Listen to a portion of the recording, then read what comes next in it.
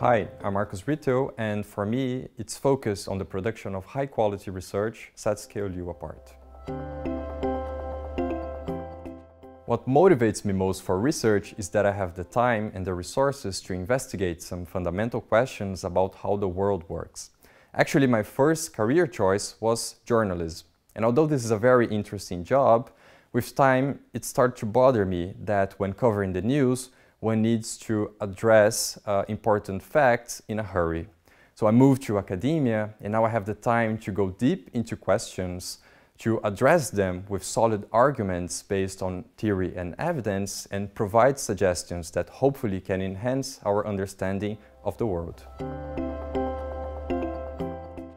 Currently, I'm working on a fascinating research project in which I ask what drives countries' policy decisions during trade negotiations.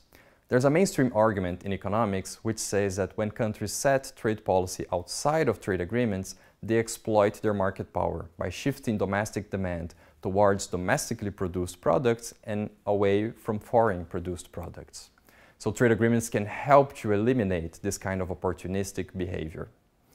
So this is a controversial argument because people often think that trade protection has more to do with, for example, the protection of domestic employment or the action of organized lobbies. So what I do, I take this argument into a quantitative model of international trade, a realistic model, and ask how far we can go, whether it can predict outcomes of real-world trade negotiations and explain the current status of trade policy. So one thing that KU has that almost no other university has is its amazing location in Hafen City, in the port of Hamburg.